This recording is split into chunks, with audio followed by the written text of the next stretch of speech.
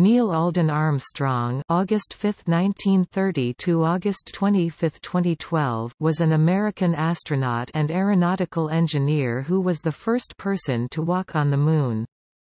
He was also a naval aviator, test pilot, and university professor.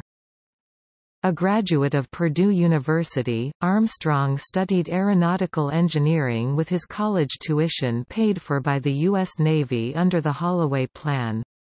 He became a midshipman in 1949, and a naval aviator the following year. He saw action in the Korean War, flying the Grumman F-9F Panther from the aircraft carrier USS Essex. In September 1951, he was hit by anti-aircraft fire while making a low bombing run, and was forced to bail out. After the war, he completed his bachelor's degree at Purdue and became a test pilot at the National Advisory Committee for Aeronautics (NACA) high-speed flight station at Edwards Air Force Base in California. He was the project pilot on Century Series fighters and flew the North American X-15 7 times. He was also a participant in the U.S. Air Force's Man in Space Soonest and X-20 Dyna-Soar human spaceflight programs. Armstrong joined the NASA Astronaut Corps in the second group, which was selected in 1962. He made his first spaceflight as commander of Gemini 8 in March 1966, becoming NASA's first civilian astronaut to fly in space. During this mission with pilot David Scott, he performed the first docking of two spacecraft. The mission was aborted after Armstrong used some of his re-entry control fuel to stabilize a dangerous roll caused by a stuck thruster. During training for Armstrong's second and last spaceflight as commander of Apollo 11, he had to eject from the Lunar Landing Research Vehicle moments before a crash. In July 1969, Armstrong and Apollo 11 lunar module pilot Buzz Aldrin became the first people to land on the Moon, and spent 2.5 hours outside the spacecraft while Michael Collins remained in lunar orbit in the Command and Service module. When Armstrong stepped onto the lunar surface, he famously said, "That's one small step for a man, one giant leap for mankind." Along with Collins and Aldrin, Armstrong was awarded the Presidential Medal of Freedom by President Richard Nixon. President Jimmy Carter presented Armstrong with the Congressional Space Medal of Honor in 1978, and Armstrong and his former crewmates received a Congressional Gold Medal in 2009. After he resigned from NASA in 1971, Armstrong taught in the Department of Aerospace Engineering at the University of Cincinnati until 1979. He served on the Apollo 13 accident investigation, and on the Rogers Commission, which investigated the Space Shuttle Challenger disaster. He acted as a spokesman for several businesses, and appeared in advertising for the automotive brand Chrysler starting in January 1979.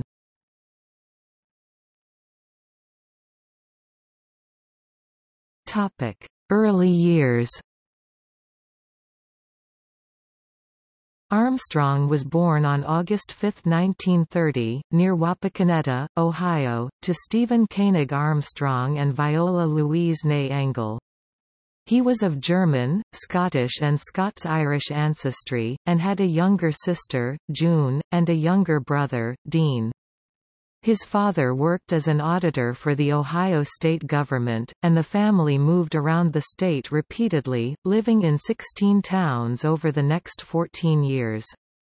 Armstrong's love for flying grew during this time, having started early when his father took his 2-year-old son to the Cleveland Air Races. When he was 5 or 6, he experienced his first airplane flight in Warren, Ohio, when he and his father took a ride in a Ford Trimotor, also known as the Tin Goose. His father's last move was in 1944, back to Wapakoneta. Armstrong attended Bloom High School, and took flying lessons at the grassy Wapakoneta Airfield. He earned a student flight certificate on his 16th birthday, then soloed in August, all before he had a driver's license. He was active in the Boy Scouts and earned the rank of Eagle Scout. As an adult, he was recognized by the Boy Scouts of America with its Distinguished Eagle Scout Award and Silver Buffalo Award. On July 18, 1969, while flying toward the Moon, Armstrong greeted the Scouts.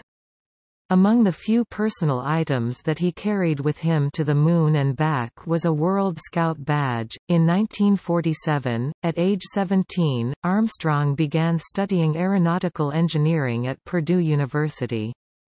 He was the second person in his family to attend college.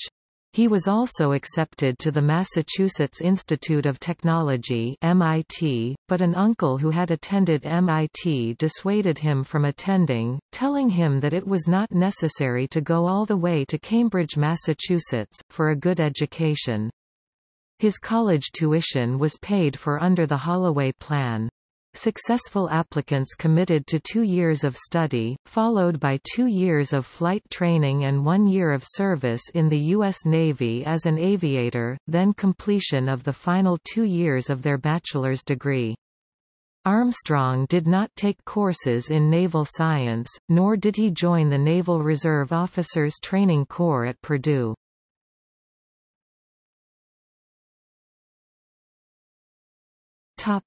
Navy service.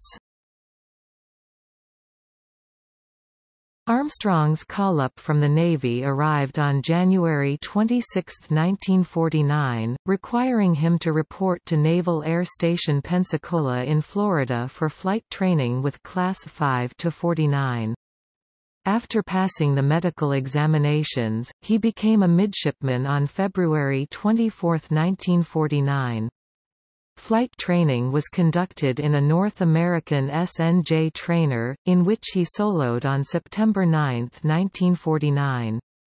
On March 2, 1950, he made his first aircraft carrier landing on the USS Cabot, an achievement he considered comparable to his first solo flight. He was then sent to Naval Air Station Corpus Christi in Texas for training on the Grumman F-8F Bearcat, culminating in a carrier landing on the USS Wright. On August 16, 1950, Armstrong was informed by letter that he was a fully qualified naval aviator. His mother and sister attended his graduation ceremony on August 23, 1950. Armstrong's assignment was to Fleet Aircraft Service Squadron 7 (FASRON 7) at NAS San Diego, now known as NAS North Island. On November 27, 1950, he was assigned to VF-51, an all-jet squadron, becoming its youngest officer, and made his first flight in a jet, a Grumman F-9F Panther, on January 5, 1951. He was promoted to ensign on June 5, 1951, and made his first jet carrier landing on USS Essex 2 days later. On June 28, 1951, Essex had set sail for Korea, with VF-51 aboard to act as ground attack aircraft. VF-51 flew ahead to Naval Air Station Barbers Point in Hawaii, where it conducted fighter-bomber training before rejoining the ship at the end of July. On August 29, 1951, Armstrong saw action in the Korean War as an escort for a photo reconnaissance plane over Songjin. 5 days later, on September 3, he flew armed reconnaissance over the primary transportation and storage facilities south of the village of Majin-ni, west of Wonsan. Making a low bombing run at 350 miles per hour, 560 kilometers per hour, Armstrong's F-9F Panther was hit by anti-aircraft fire. While trying to regain control, he collided with a pole at a height of 20 feet 6 meters, which sliced off 3 feet 1 meter of the Panther's right wing. Armstrong flew the plane back to friendly territory, but due to the loss of the aileron, ejection was his only safe option. He intended to eject over water and await rescue by Navy helicopters, but his parachute was blown back over land. A jeep driven by a roommate from flight school picked him up. It is unknown what happened to the wreckage of his aircraft, F-9 F-2 Buno 125,122. In all, Armstrong flew 78 missions over Korea for a total of 121 hours in the air, a third of them in January 1952, with the final mission on March 5, 1952. Of 492 U.S. Navy personnel killed in the Korean War, 27 of them were from the Essex on this war cruise. Armstrong received the Air Medal for 20 combat missions, 2 Gold Stars for the next 40, the Korean Service Medal and Engagement Star, the National Defense Service Medal and the United Nations Korea Medal.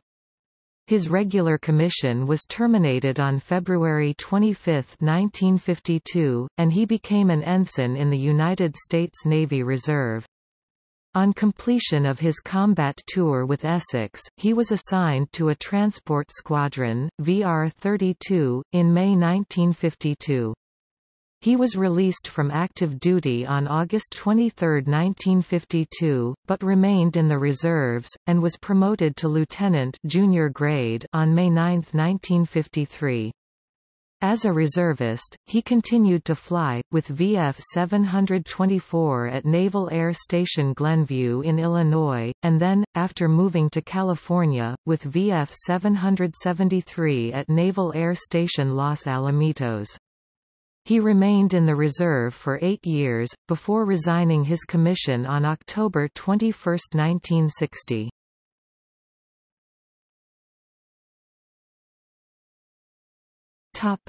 College years. After his service with the Navy, Armstrong returned to Purdue.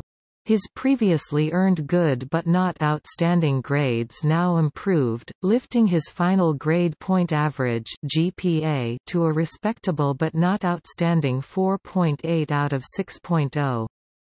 He pledged the Phi Delta Theta fraternity, and lived in its fraternity house. He wrote and co-directed 2 musicals as part of the All-Student Review. The first was a version of Snow White and the Seven Dwarfs, co-directed with his girlfriend Joanne Alford from the Alpha Chi Omega sorority, with songs from the Walt Disney film, including Someday My Prince Will Come. The second was titled The Land of Egolok, College, spelled backwards, with music from Gilbert and Sullivan but new lyrics. He was chairman of the Purdue Aero Flying Club, and flew the club's aircraft, an Aeronca and a couple of Pipers, which were kept at nearby Aretz Airport in Lafayette, Indiana. Flying the Aeronca to Wapakoneta in 1954, he damaged it in a rough landing in a farmer's field, and it had to be hauled back to Lafayette on a trailer. He was a baritone player in the Purdue All-American Marching Band. 10 years later he was made an honorary member of Kappa Kappa Psi National Band Honorary Fraternity. Armstrong graduated with a Bachelor of Science degree in Aeronautical Engineering in January 1955. In 1970 he completed his Master of Science degree in Aerospace Engineering at the University of Southern California (USC). He would eventually be awarded honorary doctorates by several universities. Armstrong met Janet Elizabeth Sheeran, who was majoring in home economics, at a party hosted by Alpha Chi Omega. According to the couple, there was no real courtship, and neither could remember the exact circumstances of their engagement. They were married on January 28, 1956, at the Congregational Church in Wilmette, Illinois. When he moved to Edwards Air Force Base, he lived in the bachelor quarters of the base, while Janet lived in the Westwood district of Los Angeles. After one semester, they moved into a house in Antelope Valley. Janet did not finish her degree, a fact she regretted later in life. The couple had 3 children, Eric, Karen, and Mark. In June 1961, Karen was diagnosed with a malignant tumor of the middle part of her brain stem. X-ray treatment slowed its growth, but her health deteriorated to the point where she could no longer walk or talk. She died of pneumonia, related to her weakened health, on January 28, 1962, aged 2.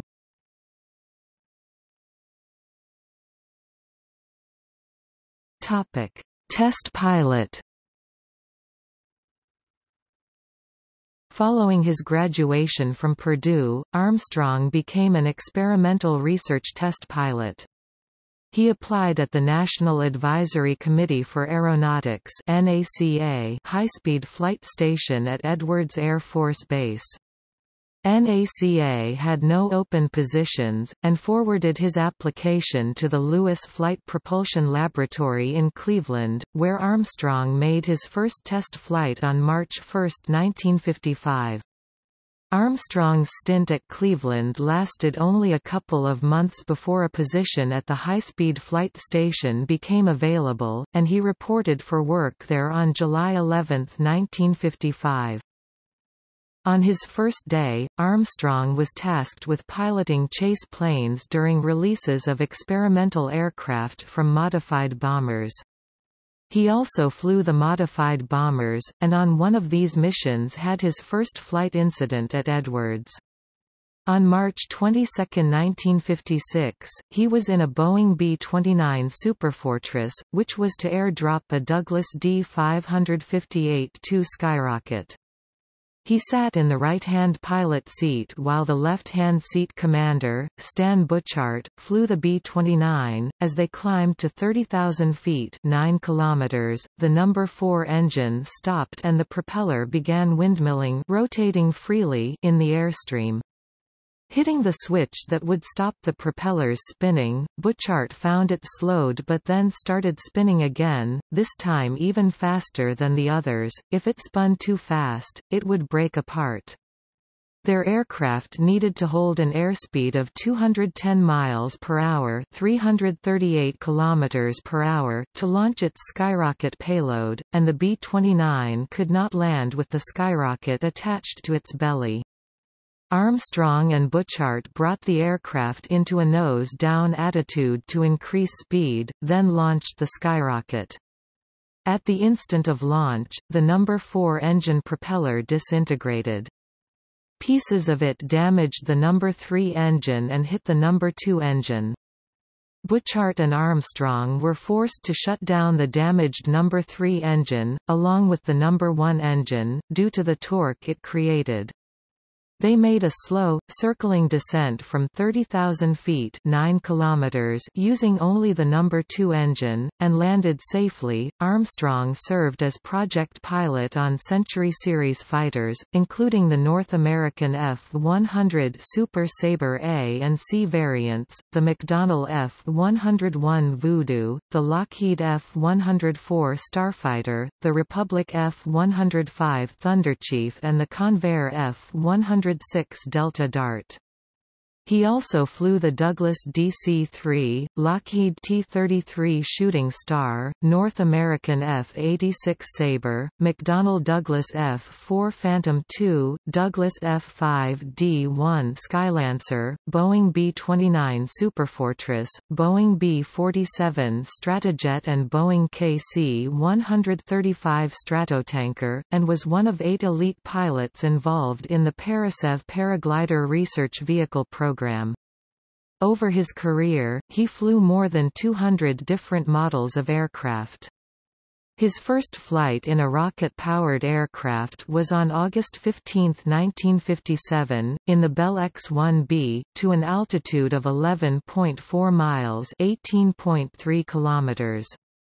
On landing, the poorly designed nose landing gear failed, as had happened on about a dozen previous flights of the Bell X-1B.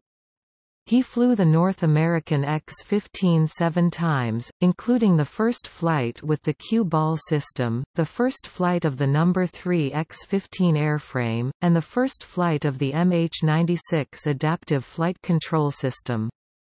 He became an employee of the National Aeronautics and Space Administration (NASA) when it was established on October 1, 1958. Absorbing NACA, Armstrong was involved in several incidents that went down in Edwards' folklore or were chronicled in the memoirs of colleagues. During his sixth X-15 flight on April 20, 1962, when Armstrong was testing the MH-96 control system, he flew to a height of over 207,000 feet (63 kilometers), the highest he flew before Gemini 8. He held up the aircraft nose for too long during its descent to demonstrate the MH-96's G-limiting performance, and the X-15 ballooned back up to around 140,000 feet (43 kilometers). He flew past the landing field at Mach 3 at over 100,000 feet (30 kilometers) in altitude, and ended up 40 miles (64 kilometers) south of Edwards. After sufficient descent, he turned back toward the landing area, and landed, just missing Joshua Trees at the south end. It was the longest X-15 flight in both flight time and length of the ground track. Many of the test pilots at Edwards praised Armstrong's engineering ability. Milt Thompson said he was the most technically capable of the early X-15 pilots. Bill Dana said Armstrong had a mind that absorbed things like a sponge. Those who flew for the Air Force tended to have a different opinion, especially people like Chuck Yeager and Pete Knight, who did not have engineering degrees. Knight said that pilot engineers flew in a way that was more mechanical than it is flying, and gave this as the reason why some pilot engineers got into trouble. Their flying skills did not come naturally. Armstrong made 7 flights in the X-15 between November 30, 1960, and July 26, 1962. He reached a top speed of Mach 5.74, 3,989 miles per hour, 6,420 kilometers per hour in the X-15-1, and left the Flight Research Center with a total of 2,400 flying hours. On April 24, 1962, Armstrong flew for the only time with Chuck Yeager. Their job, flying a T-33, was to evaluate Smith Ranch Dry Lake in Nevada for use as an emergency landing site for the X-15. In his autobiography, Yeager wrote that he knew the lake bed was unsuitable for landings after recent rains, but Armstrong insisted on flying out anyway. As they attempted a touch and go, the wheels became stuck and they had to wait for rescue. As Armstrong told the story, Yeager never tried to talk him out of it, and they made a first successful landing on the east side of the lake. Then Yeager told him to try again, this time a bit slower. On the second landing, they became stuck, provoking Yeager to fits of laughter. On May 21, 1962, Armstrong was involved in the Nellis Affair. He was sent in an F-104 to inspect De La Mar Dry Lake in southern Nevada, again for emergency landings. He misjudged his altitude, and did not realize that the landing gear had not fully extended. As he touched down, the landing gear began to retract. Armstrong applied full power to abort the landing, but the ventral fin and landing gear door struck the ground, damaging the radio and releasing hydraulic fluid. Without radio communication, Armstrong flew south to Nellis Air Force Base, past the control tower, and waggled his wings, the signal for a no-radio approach. The loss of hydraulic fluid caused the tailhook to release, and upon landing, he caught the arresting wire attached to an anchor chain, and dragged the chain along the runway. It took 30 minutes to clear the runway and rig another arresting cable. Armstrong telephoned Edwards and asked for someone to collect him. Milt Thompson was sent in an F-104B, the only two-seater available, but a plane Thompson had never flown. With great difficulty, Thompson made it to Nellis, where a strong crosswind caused a hard landing and the left main tire suffered a blowout. The runway was again closed to clear it, and Bill Dana was sent to Nellis in a T-33, but he almost landed long. The Nellis Base Operations Office then decided that to avoid any further problems, it would be best to find the 3 NASA pilots ground transport back to Edwards.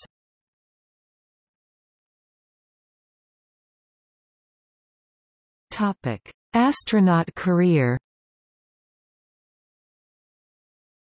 In June 1958, Armstrong was selected for the U.S. Air Force's Man in Space Soonest program, but the Advanced Research Projects Agency (ARPA) cancelled its funding on August 1, 1958, and on November 5, 1958, it was superseded by Project Mercury, a civilian project run by NASA.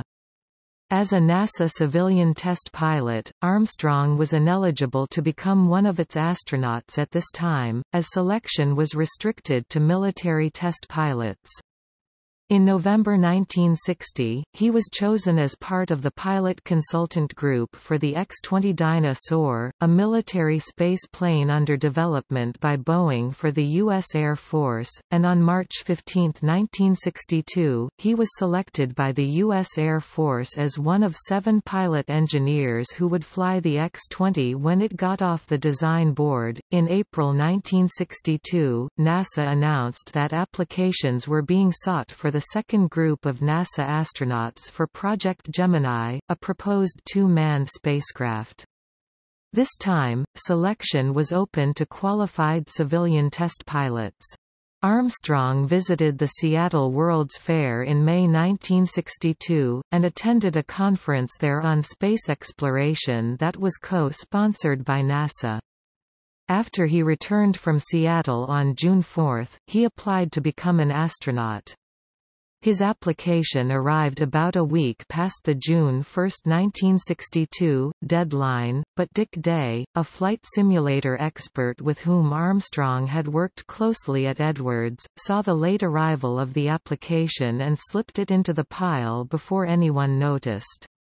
At Brooks Air Force Base at the end of June, Armstrong underwent a medical exam that many of the applicants described as painful and at times seemingly pointless. NASA's Director of Flight Crew Operations, Dickie Slayton, called Armstrong on September 13, 1962, and asked whether he would be interested in joining the NASA Astronaut Corps as part of what the press dubbed the New Nine.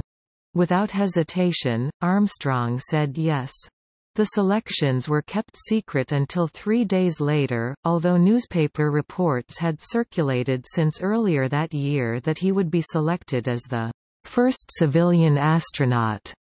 Armstrong was one of 2 civilian pilots selected for this group, the other was Elliot See., another former naval aviator. NASA announced the selection of the second group at a press conference on September 17, 1962. Compared with the Mercury 7 astronauts, they were younger, and had more impressive academic credentials.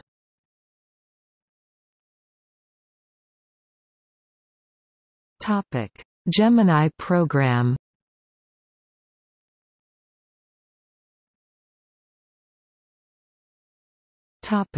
Gemini 5. On February 8, 1965, Armstrong and Elliot See were announced as the backup crew for Gemini 5, with Armstrong as commander, supporting the prime crew of Gordon Cooper and Pete Conrad. The mission's purpose was to practice space rendezvous and to develop procedures and equipment for a 7-day flight, all of which would be required for a mission to the Moon. With 2 other flights, Gemini 3 and Gemini 4, in preparation, 6 crews were competing for simulator time, so Gemini 5 was postponed. It finally lifted off on August 21. Armstrong and See watched the launch at Cape Kennedy, then flew to the Manned Spacecraft Center in Houston. The mission was generally successful, despite a problem with the fuel cells that prevented a rendezvous. Cooper and Conrad practiced a phantom rendezvous, carrying out the maneuver without a target.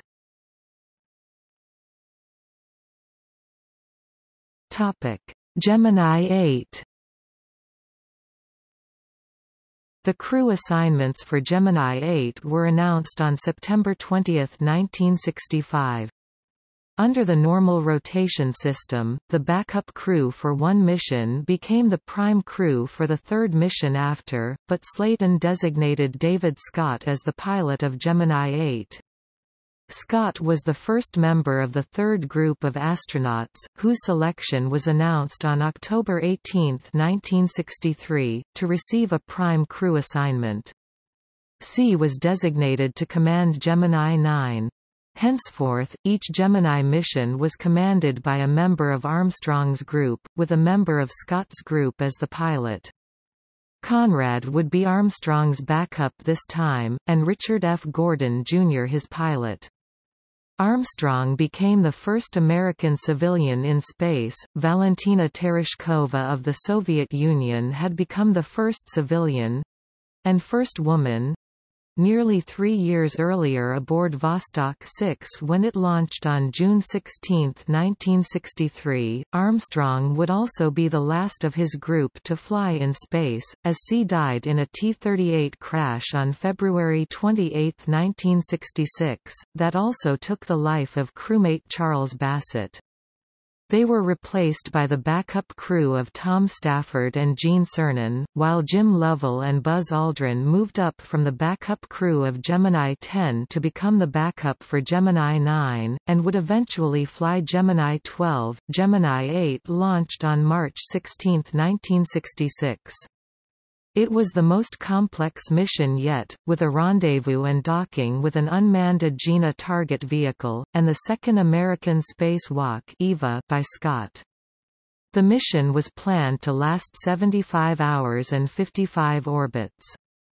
After the Agena lifted off at 10 hours 0 minutes and 0 seconds Eastern Standard Time, the Titan II rocket carrying Armstrong and Scott ignited at 11 hours 41 minutes and 2 seconds Eastern Standard Time, putting them into an orbit from which they chased the Agena. They achieved the first ever docking between two spacecraft. Contact with the crew was intermittent due to the lack of tracking stations covering their entire orbits. While out of contact with the ground, the docked spacecraft began to roll, and Armstrong attempted to correct this with the Gemini's Orbit Attitude and Maneuvering System (OAMS). Following the earlier advice of Mission Control, they undocked, but the roll increased dramatically until they were turning about once per second, indicating a problem with Gemini's attitude control. Armstrong engaged the Reentry Control System (RCS) and turned off the OAMS. Mission rules dictated that once this system was turned on, the spacecraft had to re-enter at the next possible opportunity. It was later thought that damaged wiring caused one of the thrusters to stick in the on position. A few people in the astronaut office, including Walter Cunningham, felt Armstrong and Scott had botched their first mission. There was speculation that Armstrong could have salvaged the mission if he had turned on only one of the two RCS rings, saving the other for mission objectives. These criticisms were unfounded, no malfunction procedures had been written, and it was possible to turn on only both RCS rings, not one or the other. Gene Kranz wrote, "The crew reacted as they were trained, and they reacted wrong because we trained them wrong." The mission planners and controllers had failed to realize that when two spacecraft were docked, they must be considered one spacecraft. Kranz considered this the mission's most important lesson. Armstrong was depressed that the mission was cut short, cancelling most mission objectives and robbing Scott of his EVA. The Agena was later reused as a docking target by Gemini 10. Armstrong and Scott received the NASA Exceptional Service Medal, and the Air Force awarded Scott the Distinguished Flying Cross as well. Scott was promoted to lieutenant colonel, and Armstrong received a $678 raise in pay to $21,653 a year, equivalent to $167,206 in 2018, making him NASA's highest-paid astronaut.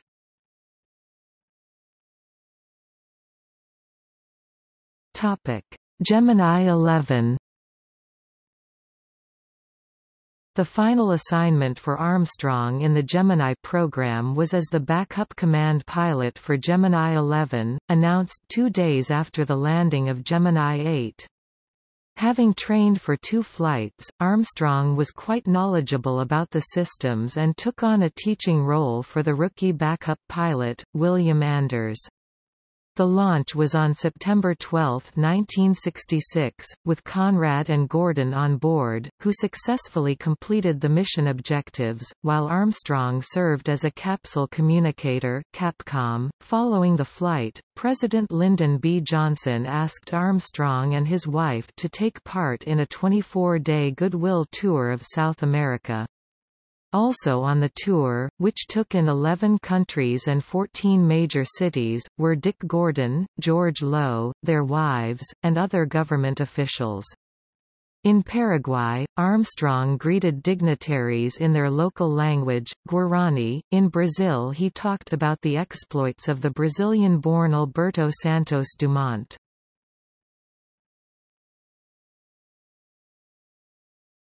Topic: Apollo program. On January 27, 1967, the day of the Apollo 1 fire, Armstrong was in Washington, D.C. with Cooper, Gordon, Lovell and Scott Carpenter for the signing of the United Nations Outer Space Treaty. The astronauts chatted with the assembled dignitaries until 1845, when Carpenter went to the airport, and the others returned to the Georgetown Inn, where they each found messages to phone the Manned Spacecraft Center. During these calls, they learned of the deaths of Gus Grissom, Ed White and Roger Chaffee in the fire. Armstrong and the group spent the rest of the night drinking scotch and discussing what had happened. On April 5, 1967, the same day the Apollo 1 investigation released its final report, Armstrong and 17 other astronauts gathered for a meeting with Slayton. The first thing Slayton said was, "The guys who are going to fly the first lunar missions are the guys in this room." According to Cernan, only Armstrong showed no reaction to the statement. To Armstrong it came as no surprise.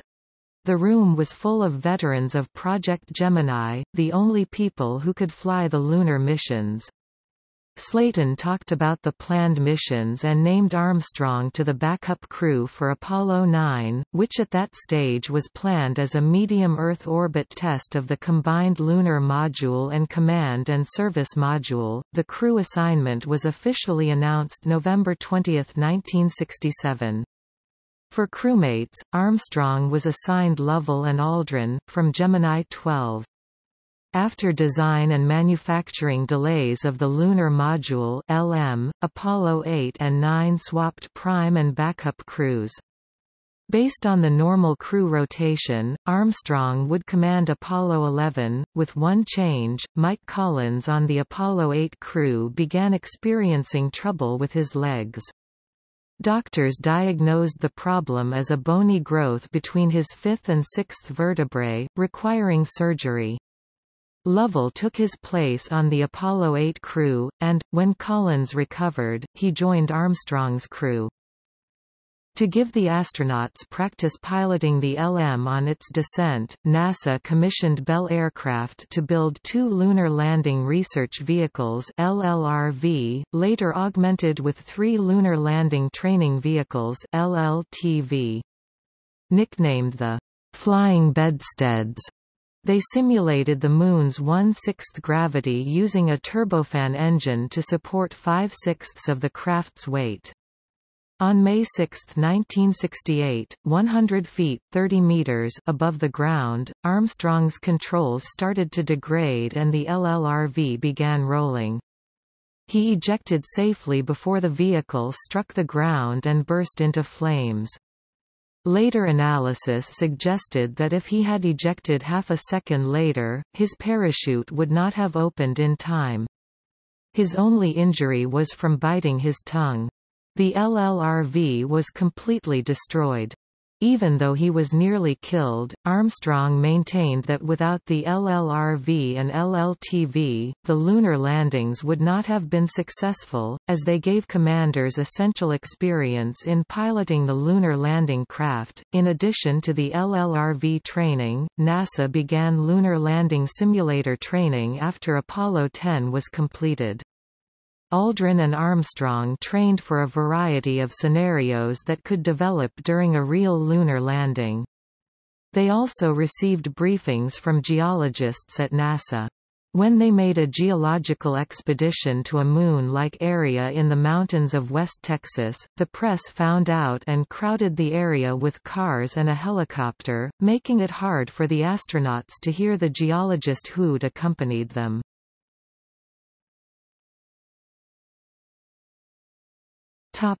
Apollo 11. After Armstrong served as backup commander for Apollo 8, Slayton offered him the post of commander of Apollo 11 on December 23, 1968, as Apollo 8 orbited the Moon. In a meeting that was not made public until the publication of Armstrong's biography in 2005, Slayton told him that although the planned crew was Commander Armstrong, Lunar Module pilot Buzz Aldrin, and Command Module pilot Michael Collins, he was offering Armstrong the chance to replace Aldrin with Jim Lovell. After thinking it over for a day, Armstrong told Slayton he would stick with Aldrin, as he had no difficulty working with him and thought Lovell deserved his own command. Replacing Aldrin with Lovell would have made Lovell the Lunar Module pilot, unofficially the lowest-ranked member, and Armstrong could not justify placing Lovell, the commander of Gemini 12, in the number 3 position of the crew.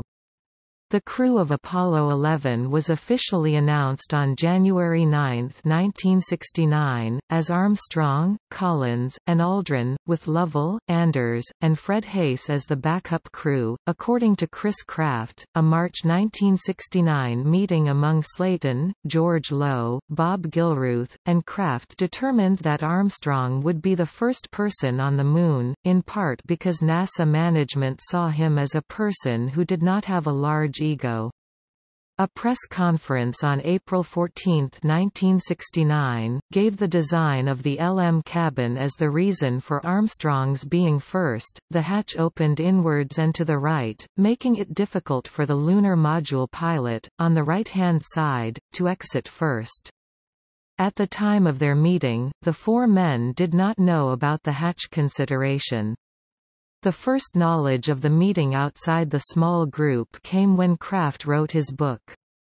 Methods of circumventing this difficulty existed, but it is not known if these were considered at the time. Slayton added, "Secondly, just on a pure protocol basis, I figured the commander ought to be the first guy out. I changed it as soon as I found they had the timeline that showed that. Bob Gilruth approved my decision."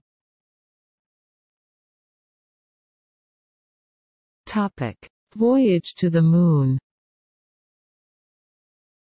A Saturn V rocket launched Apollo 11 from Launch Complex 39 site at the Kennedy Space Center on July 16, 1969, at 13 hours 32 minutes and 0 seconds Coordinated Universal Time, 9 hours 32 minutes and 0 seconds Eastern Daylight Saving Time local time. Armstrong's wife Janet and 2 sons watched from a yacht moored on the Banana River.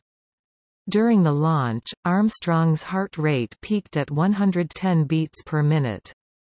He found the first stage the loudest, much noisier than the Gemini 8 Titan II launch.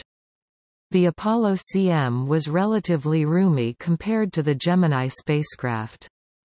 None of the Apollo 11 crew suffered space sickness, as some members of previous crews had.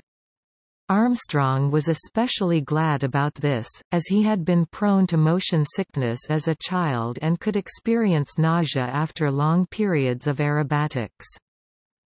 Apollo 11's objective was to land safely on the Moon, rather than to touch down at a precise location. 3 minutes into the lunar descent, Armstrong noted that craters were passing about 2 seconds too early, which meant the LM Eagle would probably touch down several miles beyond the planned landing zone. As the Eagle's landing radar acquired the surface, several computer error alarms sounded. The first was a code 1202 alarm, and even with their extensive training, neither Armstrong nor Aldrin knew what this code meant. They promptly received word from Capcom Charles Duke in Houston that the alarms were not a concern. The 1202 and 1201 alarms were caused by executive overflows in the Lunar Module computer. As described by Buzz Aldrin in the documentary In the Shadow of the Moon, the overflows were caused by his own counter-checklist choice of leaving the docking radar on during the landing process, causing the computer to process unnecessary radar data. When it did not have enough time to execute all tasks, the computer dropped the lower priority ones, triggering the alarms. Aldrin said he decided to leave the radar on in case an abort was necessary when redocking with the CM. He didn't realize it would cause the processing overflows. When Armstrong noticed they were heading toward a landing area that seemed unsafe, he took manual control of the LM and attempted to find a safer area. This took longer than expected, and longer than most simulations had taken. For this reason, Mission Control was concerned that the LM was running low on fuel. On landing, Aldrin and Armstrong believed they had 40 seconds of fuel left, including the 20 seconds worth which had to be saved in the event of an abort. During training, Armstrong had, on several occasions, landed the LLTV with fewer than 15 seconds of fuel. He was also confident the LM could survive a fall of up to 50 feet (15 meters). Post-mission analysis showed that at touchdown there were 45 to 50 seconds of propellant burn time left. The landing on the surface of the Moon occurred several seconds after 20 hours 17 minutes and 40 seconds Coordinated Universal Time on July 20, 1969. One of three 67-inch (170 cm) probes attached to three of the lunar module's four legs made contact with the surface. A panel light in the LM illuminated, and Aldrin called out, "Contact light." Armstrong shut the engine off and said, "Shut down." As the LM settled onto the surface, Aldrin said, "Okay, engine stop." Then they both called out some post-landing checklist items. After a 10-second pause, Duke acknowledged the landing with, "We copy you down, Eagle." Armstrong announced the landing to Mission Control and the world with the words, "Houston, Tranquility Base here. The Eagle has landed." Aldrin and Armstrong celebrated with a brisk handshake and pat on the back. They then returned to the checklist of contingency tasks, should an emergency liftoff become necessary. After Armstrong confirmed touchdown, Duke re-acknowledged, adding a comment about the flight crew's relief. "Roger, Tranquility. We copy you on the ground. You got a bunch of guys about to turn blue. We're breathing again. Thanks a lot." During the landing, Armstrong's heart rate ranged from 100 to 150 beats per minute.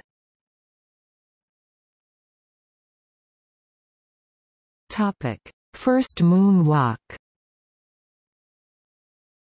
The flight plan called for a crew rest period before extravehicular activity, but Armstrong requested the EVA be moved to earlier in the evening, Houston time.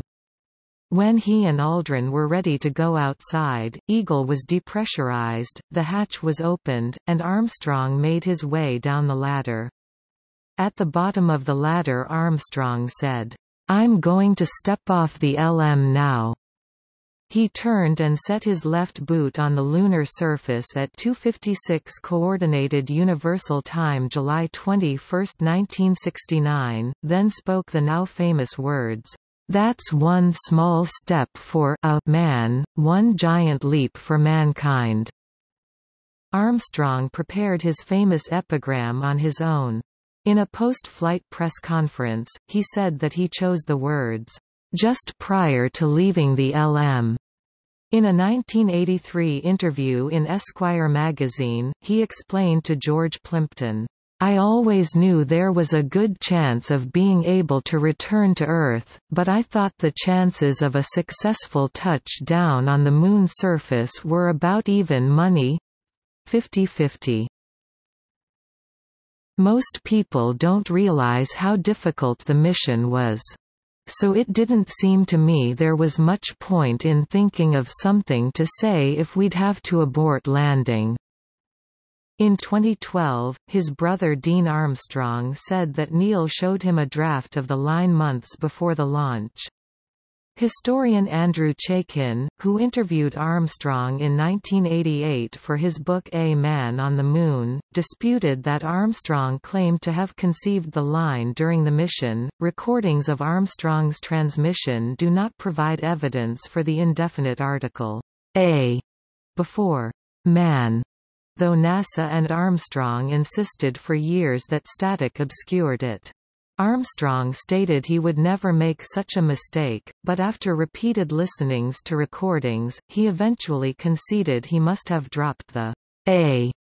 He later said he would hope that history would grant me leeway for dropping the syllable and understand that it was certainly intended, even if it was not said. Although it might actually have been. There have since been claims and counter-claims about whether acoustic analysis of the recording reveals the presence of the missing A. Peter Shan Ford, an Australian computer programmer, conducted a digital audio analysis and claims that Armstrong did say, "a man," but the A was inaudible due to the limitations of communications technology of the time. Ford and James R. Hansen, Armstrong's authorized biographer, presented these findings to Armstrong and NASA representatives, who conducted their own analysis.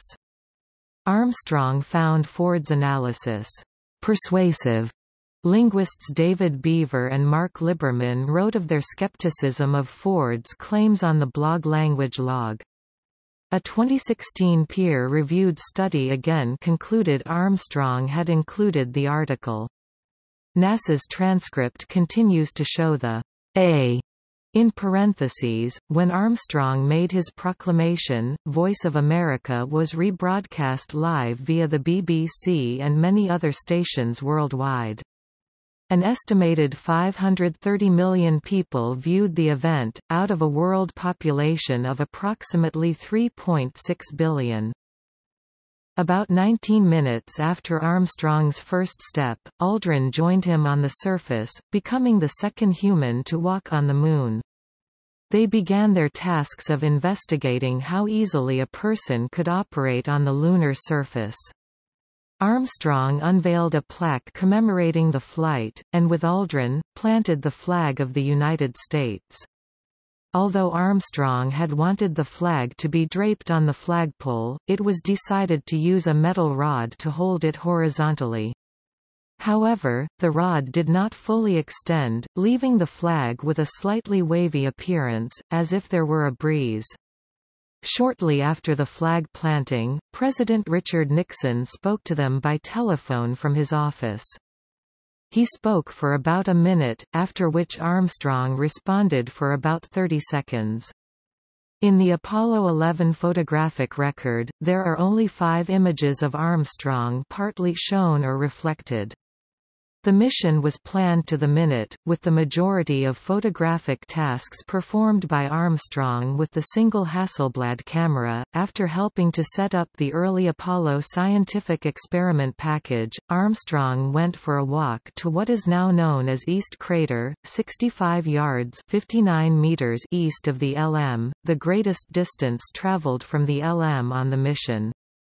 His final task was to remind Aldrin to leave a small package of memorial items to Soviet cosmonauts Yuri Gagarin and Vladimir Komarov, and Apollo 1 astronauts Grissom, White and Chaffee.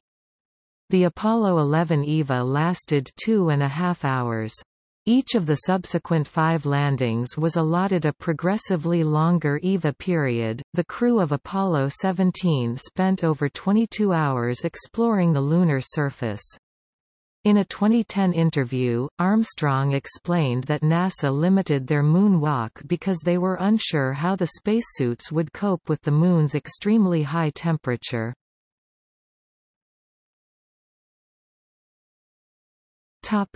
Return to Earth. After they re-entered the LM, the hatch was closed and sealed. While preparing for the liftoff from the lunar surface, Armstrong and Aldrin discovered that, in their bulky spacesuits, they had broken the ignition switch for the ascent engine. Using part of a pen, they pushed the circuit breaker in to activate the launch sequence. The Eagle then continued to its rendezvous in lunar orbit, where it docked with Columbia, the command and service module. The 3 astronauts returned to Earth and splashed down in the Pacific Ocean, to be picked up by the USS Hornet, after being released from an 18-day quarantine to ensure that they had not picked up any infections or diseases from the Moon. The crew were fated across the United States and around the world as part of a 38-day Giant Leap tour. Armstrong then took part in Bob Hope's 1969 USO show, primarily to Vietnam. In May 1970, Armstrong traveled to the Soviet Union to present a talk at the 13th Annual Conference of the International Committee on Space Research. After arriving in Leningrad from Poland, he traveled to Moscow where he met Premier Alexei Kosygin. Armstrong was the first Westerner to see the supersonic Tupolev Tu-144 and was given a tour of the Yuri Gagarin Cosmonaut Training Center, which he described as a bit Victorian in nature. At the end of the day, he was surprised to view a delayed video of the launch of Soyuz 9 as it had not occurred to Armstrong that the mission was taking place, even though Valentina Tereshkova had been his host and her husband, Andriy Nikolaev, was on board.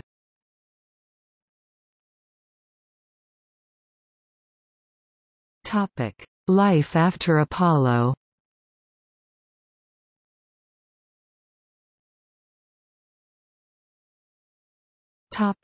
Teaching. Shortly after Apollo 11, Armstrong announced that he did not plan to fly in space again. He was appointed Deputy Associate Administrator for Aeronautics for the Office of Advanced Research and Technology at ARPA, served in the position for a year, then resigned from it and NASA in 1971. He accepted a teaching position in the Department of Aerospace Engineering at the University of Cincinnati, having chosen Cincinnati over other universities, including his alma mater Purdue, because Cincinnati had a small aerospace department, and said he hoped the faculty there would not be annoyed that he came straight into a professorship with only a USC master's degree. He began his master's degree while stationed at Edwards years before, and completed it after Apollo 11 by presenting a report on various aspects of Apollo, instead of a thesis on the simulation of hypersonic flight. At Cincinnati, Armstrong was university professor of aerospace engineering. He took a heavy teaching load, taught core classes, and created 2 graduate-level classes, aircraft design and experimental flight mechanics. He was considered a good teacher, and a tough grader. His research activities during this time did not involve his work at NASA, as he did not want to give the appearance of favoritism. He later regretted the decision. After teaching for 8 years, Armstrong resigned in 1980. When the university changed from an independent municipal university to a state school, bureaucracy increased. He did not want to be a part of the faculty collective bargaining group, so he decided to teach half-time. According to Armstrong, he had the same amount of work but received half his salary. In 1979, less than 10% of his income came from his university salary. Employees at the university did not know why he left.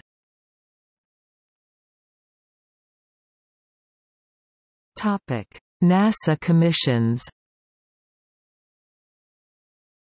In 1970, after an explosion aboard Apollo 13 aborted its lunar landing, Armstrong was part of Edgar Courtwright's investigation of the mission. He produced a detailed chronology of the flight. He determined that a 28-volt thermostat switch in an oxygen tank, which was supposed to have been replaced with a 65-volt version, led to the explosion. Courtwright's report recommended the entire tank be redesigned at a cost of $40 million. Many NASA managers, including Armstrong, opposed the recommendation, since only the thermostat switch had caused the problem.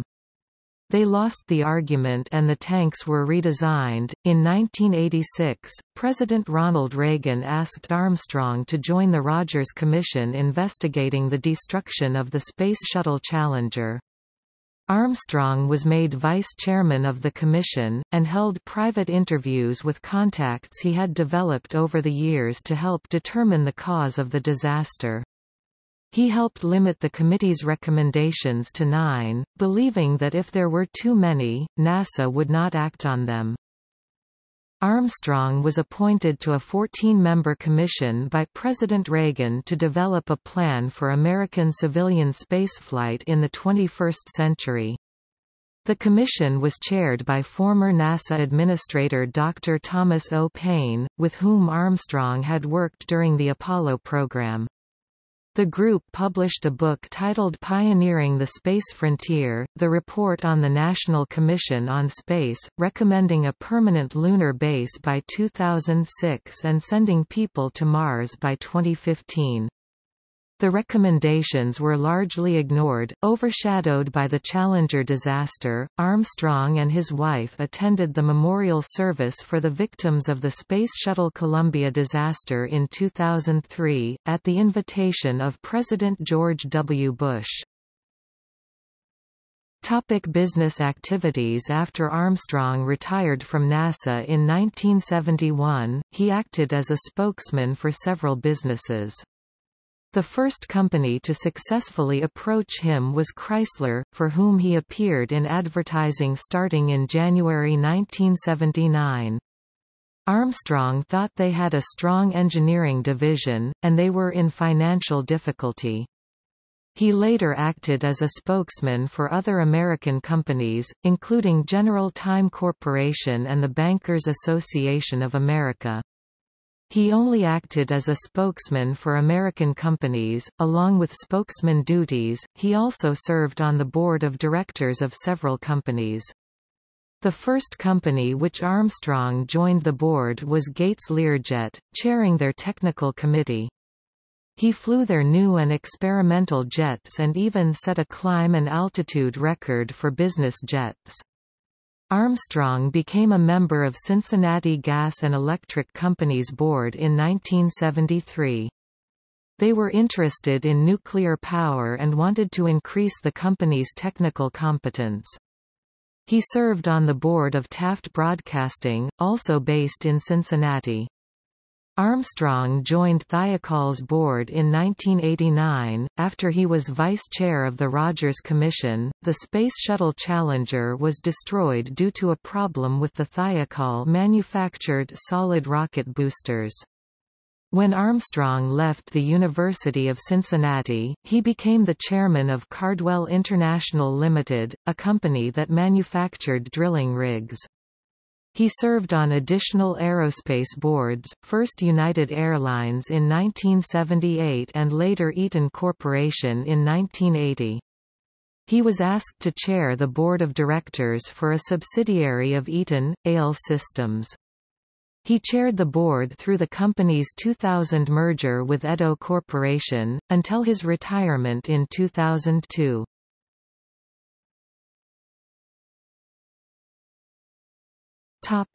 North Pole expedition. In 1985, professional expedition leader Mike Dunn organized a trip to take men he deemed the greatest explorers to the North Pole. The group included Armstrong, Edmund Hillary, Hillary's son Peter, Steve Fawcett, and Patrick Morrow. They arrived at the pole on April 6, 1985. Armstrong said he was curious to see what it looked like from the ground, as he had seen it only from the Moon. He did not inform the media of the trip, preferring to keep it private. Television and film. In 2010, Armstrong voiced the character of Dr. Jack Morrow in Quantum Quest, a Cassini space odyssey, an animated educational sci-fi adventure film initiated by JPL, NASA through a grant from Jet Propulsion Lab. Between 1991 and 1993, he hosted First Flights with Neil Armstrong, an aviation history documentary series on A&E.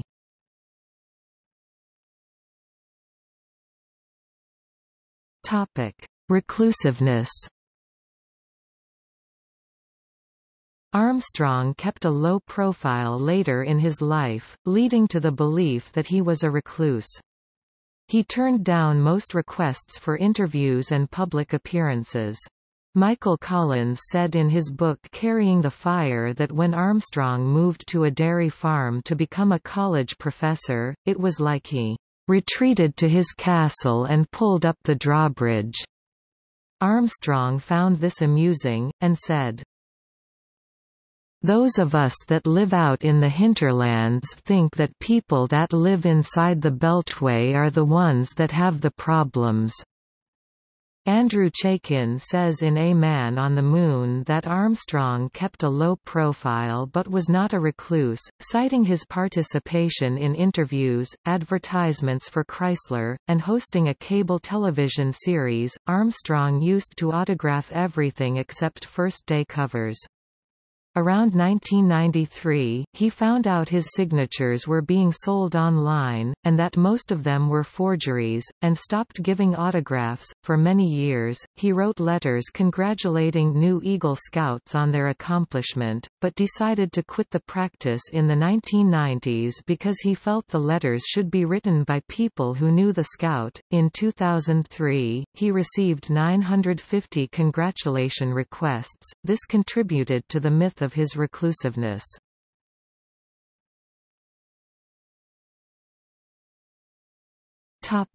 Personal life.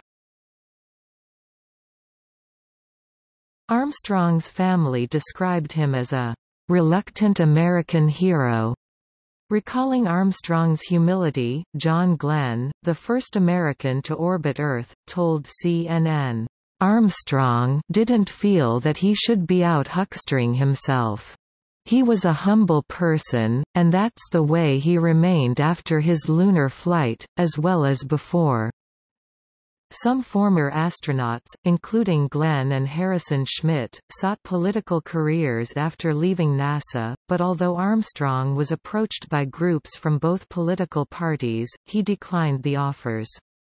He described his political leanings as favoring states' rights and opposing the United States acting as the world's policeman. When Armstrong applied at a local Methodist church to lead a Boy Scout troop in the late 1950s, he gave his religious affiliation as deist. His mother later said that Armstrong's religious views caused her grief and distress in later life, as she was more religious. In the early 1980s, Armstrong was the subject of a hoax saying that he converted to Islam after hearing the Adhan, the Muslim call to prayer, while walking on the Moon. The Indonesian singer Suhaimi wrote a song called, Gemma Suara Azan di Bulan, the resonant sound of the call to prayer on the Moon. Describing Armstrong's conversion, the song was discussed widely in Jakarta news outlets in 1983. Similar hoax stories were seen in Egypt and Malaysia. In March 1983, the State Department responded by issuing a message to embassies and consulates in Muslim countries saying that Armstrong has not converted to Islam. The hoax surfaced occasionally for the next 3 decades. Part of the confusion arose from the similarity between the names of Armstrong's American residence in Lebanon, Ohio, and the country of Lebanon, which has a majority Muslim population. In 1972, Armstrong visited the town of Langholm, Scotland, the traditional seat of Clan Armstrong. He was made the first freeman of the borough, and happily declared the town his home.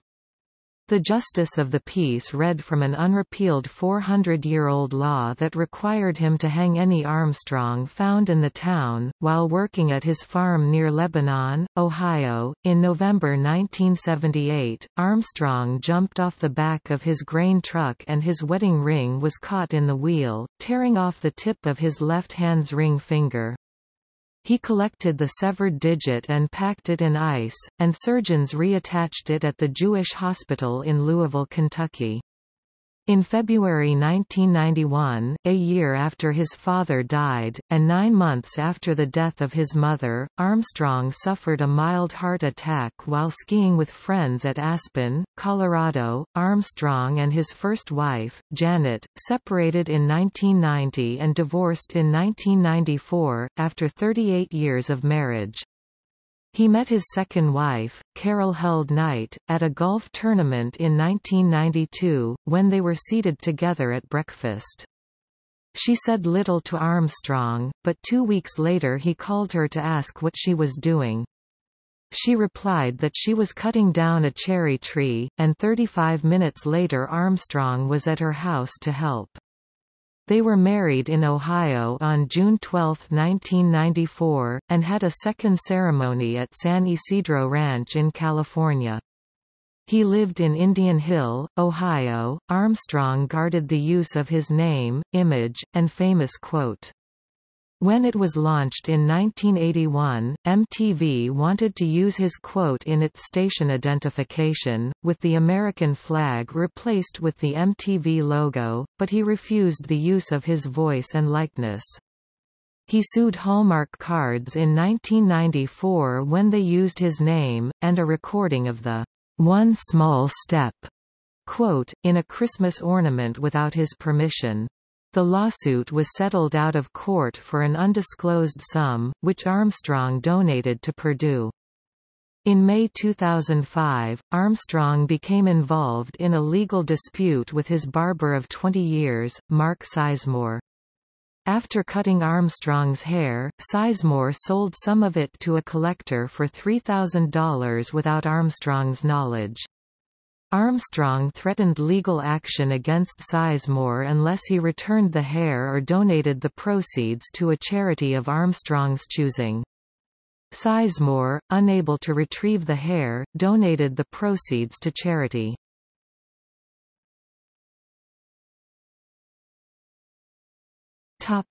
Illness and death.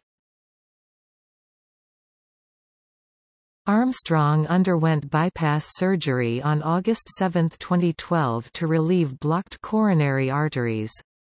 Although he was reportedly recovering well, he developed complications in the hospital and died on August 25, in Cincinnati, Ohio, aged 82. The White House released a statement describing Armstrong as, "among the greatest of American heroes, not just of his time, but of all time." It went on to say that Armstrong had carried the aspirations of the United States citizens and had delivered "A moment of human achievement that will never be forgotten." Armstrong's family released a statement describing him as a reluctant American hero who had served his nation proudly, as a Navy fighter pilot, test pilot, and astronaut.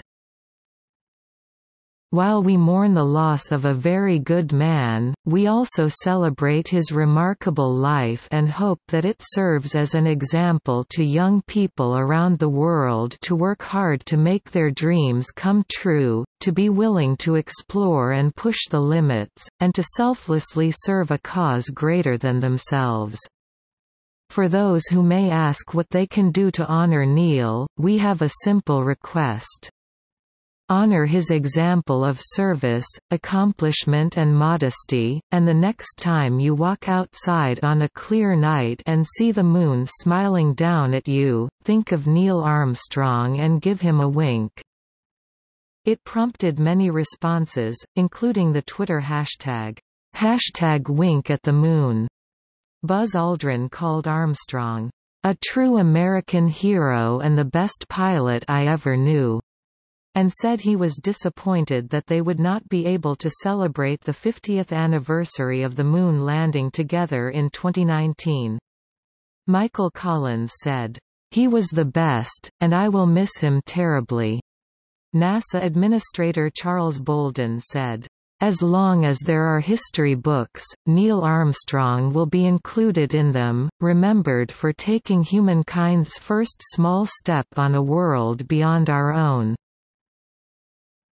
A tribute was held for Armstrong on September 13 at Washington National Cathedral, whose space window depicts the Apollo 11 mission and holds a sliver of moon rock amid its stained glass panels.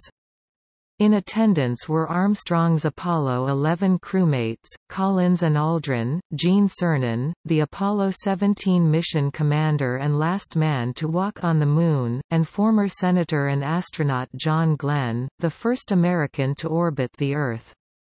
In his eulogy, Charles Bolden praised Armstrong's courage, grace, and humility. Cernan recalled Armstrong's low-fuel approach to the Moon. "When the gauge says empty, we all know there's a gallon or two left in the tank." Diana Krall sang the song Fly Me to the Moon. Collins led prayers. Scott spoke, possibly for the first time, about an incident during their Gemini 8 mission. Minutes before the hatch was to be sealed, glue spilled on his harness and prevented it from being buckled, threatening to abort the mission. Armstrong then called on Conrad to solve the problem, which he did, and the mission proceeded. "That happened because Neil Armstrong was a team player, he always worked on behalf of the team." On September 14, Armstrong's cremated remains were scattered in the Atlantic Ocean from the USS Philippine Sea. Flags were flown at half-staff on the day of Armstrong's funeral.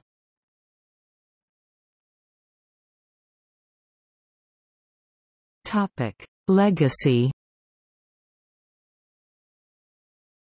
Armstrong received many honors and awards, including the Presidential Medal of Freedom from President Nixon, the Cullum Geographical Medal from the American Geographical Society, and the Collier Trophy from the National Aeronautic Association 1969, the NASA Distinguished Service Medal and the Dr. Robert H. Goddard Memorial Trophy 1970, the Sylvanus Thayer Award by the United States Military Academy 1971, the Congressional Space Medal of Honor from President Jimmy Carter 1978, the Wright Brothers Memorial Trophy from the National Aeronautic Association 2001, and a Congressional Gold Medal 2011.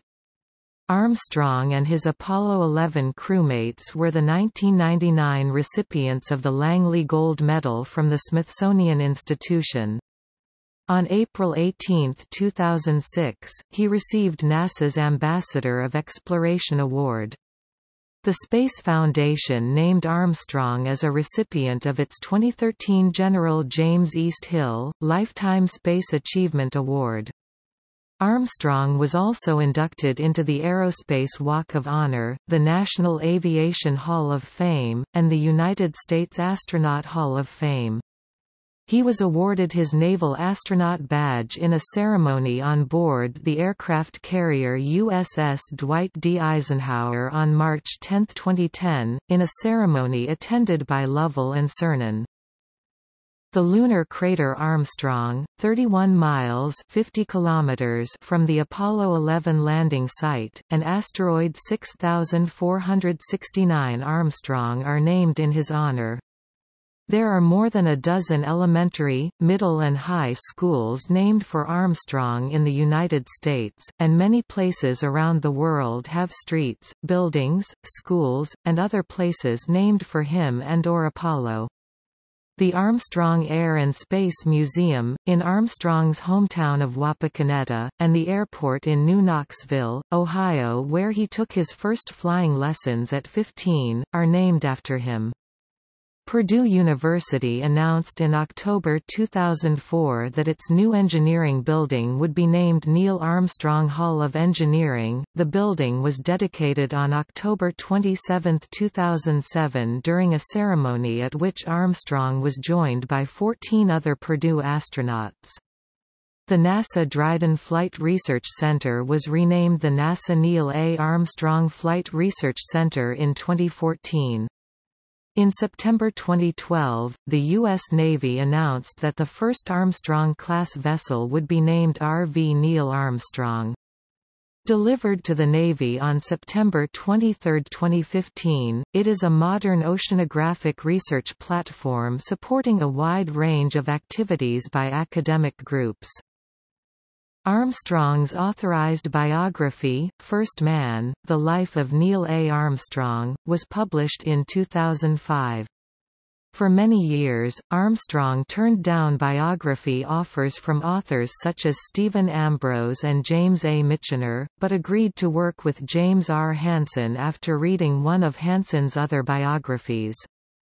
A film adaptation of the book, starring Ryan Gosling and directed by Damien Chazelle, was released in October 2018. In July 2018, Armstrong's family put his collection of memorabilia up for sale, including his Boy Scout cap, and various flags and medals flown on his space missions. A series of auctions was held on November 1 to 3, 2018, that realized $5,276,320.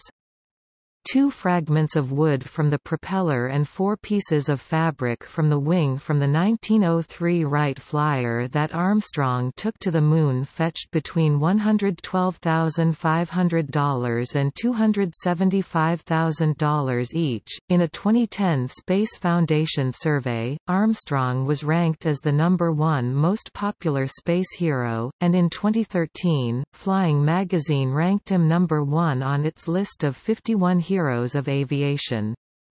The press often asked Armstrong for his views on the future of spaceflight. In 2005, he said that a human mission to Mars would be easier than the lunar challenge of the 1960s.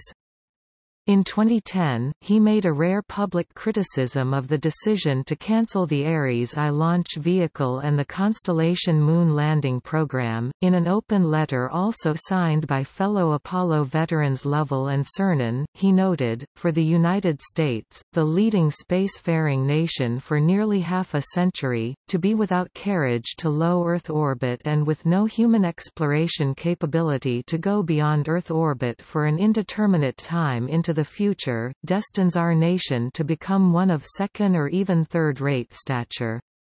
Armstrong also publicly recalled his initial concerns about the Apollo 11 mission, when he had believed there was only a 50% chance of landing on the Moon. "I was elated, ecstatic and extremely surprised that we were successful," he later said. On November 18, 2010, aged 80, Armstrong said in a speech during the Science and Technology Summit in The Hague, Netherlands, that he would offer his services as commander on a mission to Mars if he were asked. Notes